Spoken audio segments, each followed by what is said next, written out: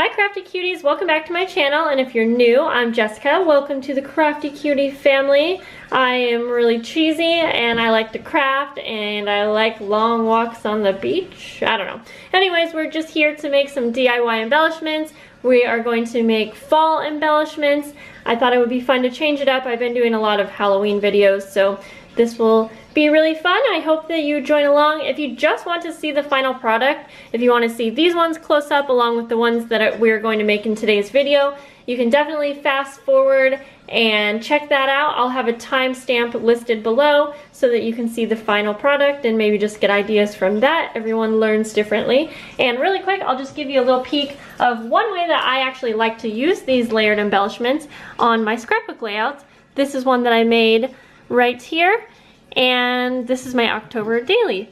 So let's hop in and I'll show you what you need. So as you can see, I have stuff all around me and I'm keeping that in the shot so that you can kind of see the different things that I'm pulling from. Before we get started, I want to quickly go over a few guidelines that I think are important for creating layered embellishments. Now, I want to be clear and let you know that I don't think that these guidelines are things that you have to follow.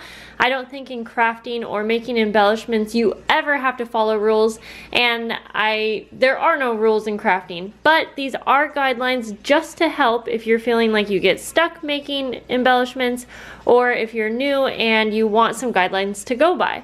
So the first is to choose a base. So for this one, you can see the base is going to be the larger circle. So when I'm setting all of my things out, that is one of the things that I have in a pile.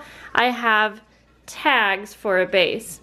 I have circles, I have some little flags like so, and I have some doilies. So your base can be anything you want. Those are just some things that I like to use, and I like the base to be the biggest piece in my embellishment. You could even use a 1.5 inch circle for your base. It really doesn't matter. So the second thing is to choose a second shape. So for instance, let's say we chose the circle for a base.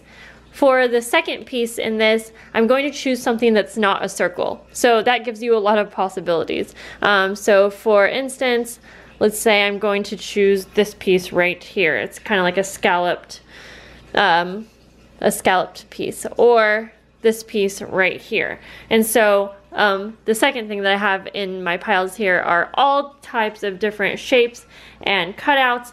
I have scallop circles, a bunch of punches, just a ton of punches. Okay, so then the third thing is going to be choose a new texture. So far both of these are paper texture. So I like to add a different piece of texture, and here are a few things, examples I guess. These flowers have different texture. These leaves do because they're, you know, fabric. I have some gold thread. I'm saying a lot. We have crepe paper that's perfect for embellishments, ribbon. I have some tulle here that's very sparkly, so things like that. Washi tape would work as well. So let's go ahead and we will just rip some of this off right here. I'll actually create this embellishment after we're done, and then we'll get going and make a bunch together. Okay, so number 4 is to pick out either a sentiment, something, you know, with a quote or a word on it, an image, so like it could be a picture, you know, like a sticker or something like that, or a die cut. So basically pick one of those.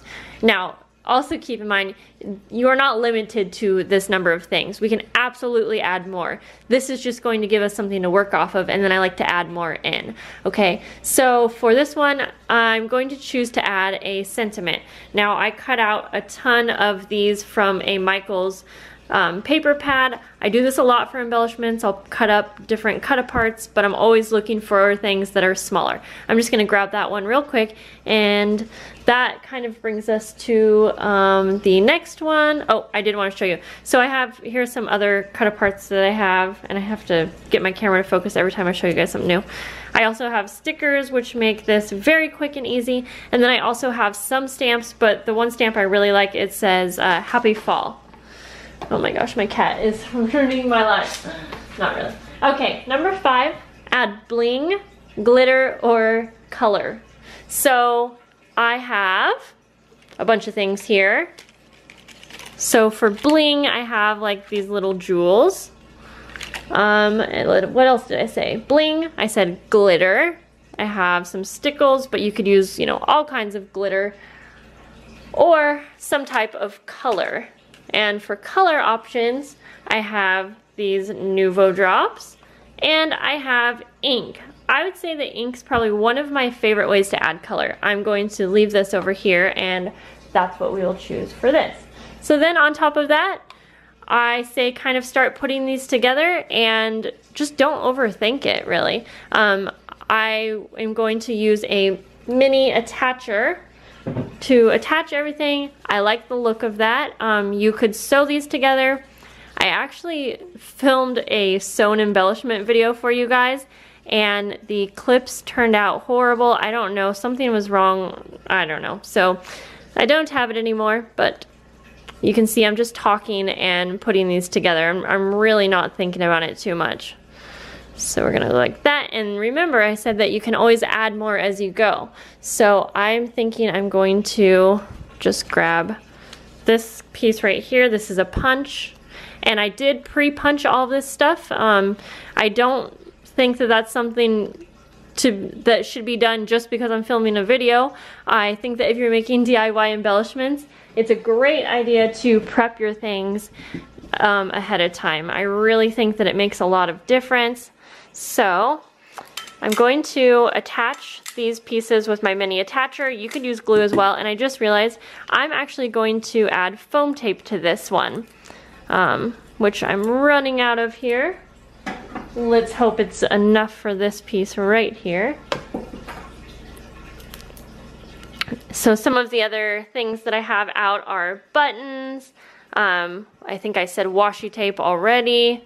Different die cuts and stickers. I really like to just pull out a ton when I'm making these so that I have everything in front of me. So there we go. Definitely like that. And then we were using the ink for the color. I'm just using an orange color that I have. Sometimes I like to do black. I think that this just gives it some more dimension and just adds a little bit more to the embellishments, a little bit more uniqueness, because you know, you can get embellishments in the store and things, but adding little personal touches like this are the things that's going to really make them look homemade, I think. So I'm just gonna add a little bit, and you could totally leave this just like so. Like, I seriously didn't even think about this, but I'm going to add some little enamel dots. Let's see. Just add one there and one there. Trying to think if I want to add anything more, but I think we're good. I think I'm going to leave this one like so, and then we can just continue making a couple together. Okay, so wasn't that easy, guys? I have so much fun making these, and I'm going to say it really helps to have everything out and ready to go. So one of my favorite types of embellishments to make is on a doily. I don't know why, I just really, really like it. It is a lot bigger, so it's not going to work for every type of project, but for me, I feel like I reach for these a lot, and I just love making them. So I definitely want to add something like that. For this one, I think I'm going to actually add some lace. And so we'll just take some lace here. And I know this is kind of a long video, but I just really wanted to show you guys kind of my whole process for making these embellishments. Sometimes it's hard to talk like while I'm doing stuff, but bear with me. Okay. So we could go like that. And right now I'm not really paying attention to my list because, like I said, those are just kind of guidelines, but I probably mostly have everything here that like I was talking about. So I have these little wreaths that I may mix in here. And I also really like working with circles. Like, I think most of the time I end up picking a circle for my main part. Okay, and these little sentiments that I cut out are seriously just so perfect for these embellishments. They are great. Okay, so this one's pretty thick. Where did my mini attacher go? Oh, just right there. And sometimes I'll have to add glue. Oh, you know what? I think I have like 50 doilies here. Maybe not. All right, we're just gonna go with it. I don't know. I think there's definitely more than one. So we will just add one here and one here, and we're out of staples. So when I'm using stickles, I just like to add some and then kind of mix, kind of rub it in with my finger. I don't really like it too thick, so there we go. Very cute. And I honestly like adding ink so much that I'm going to add ink just a little bit around the edges here. So for the next, I'm going to make my little embellishment on a tag. And I think I might have already, maybe I didn't mention, don't overthink this, just grab stuff. I probably did mention that because I feel like that's kind of a big thing that I like to follow, because I think for a lot of projects I do overthink what I'm doing, so it's just kind of nice to just grab and pull things, and I don't know, I just feel like they always end up looking really great.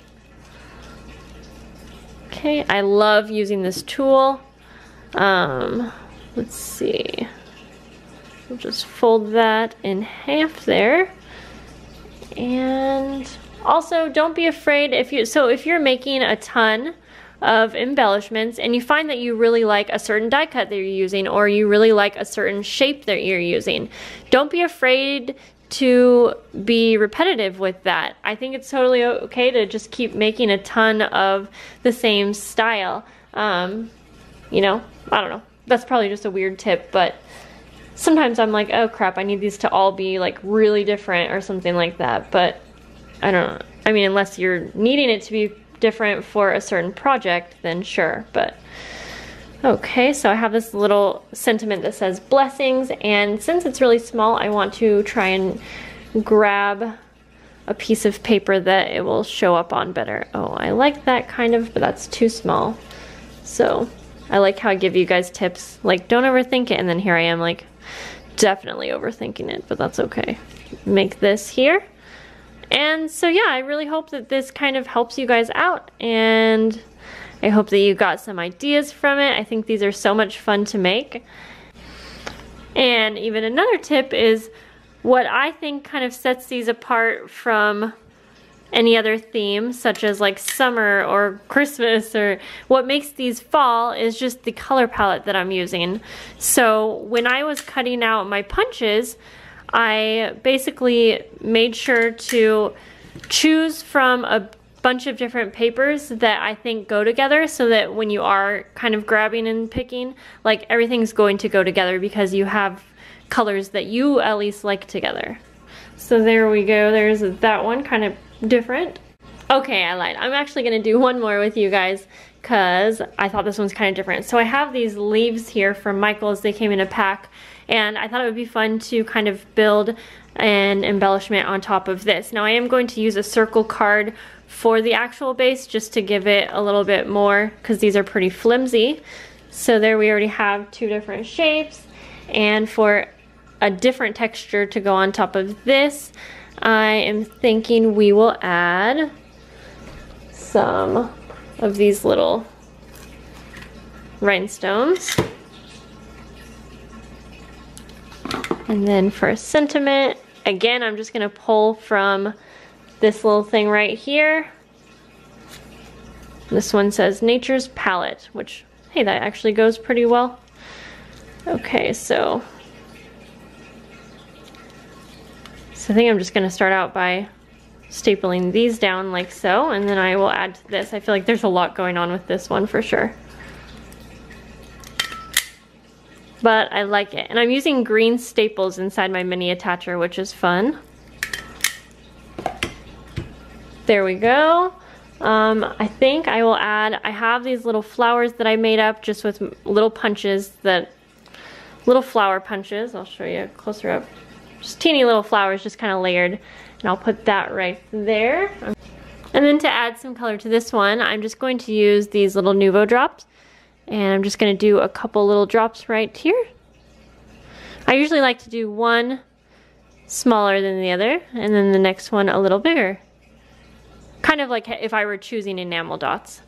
So there we go, that one's different. This is not dry yet, but that will eventually stick. There, that's pretty different. And one more thing that I really like to use for a texture is gold thread.